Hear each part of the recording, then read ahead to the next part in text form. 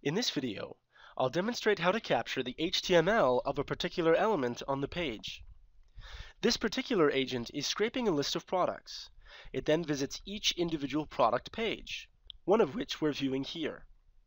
The element that we're capturing is the description area, highlighted in green. The capture action, capture description, seen here, can be modified to capture the HTML of that section, rather than the visible text. To do this, I'll click on Capture Description on my action page 4.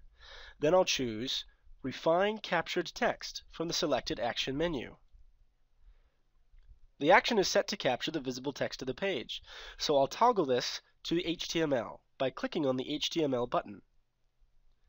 I note now in the captured text that the HTML is being captured, and I can see the HTML in the content window.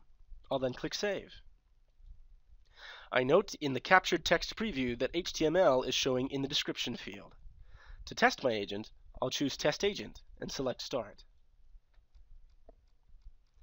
I can view in the testing results that description is consistently capturing the HTML of the description field on the product page.